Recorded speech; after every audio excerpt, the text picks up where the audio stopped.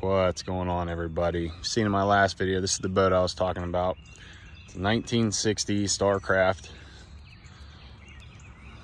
Got a T&E trailer. Got a hell of a deal on it. Frame's in really good condition.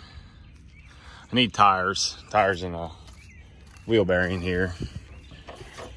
But for the most part, we're gonna try to get this thing restored back to its original. There's some stuff that needs sanded and redone.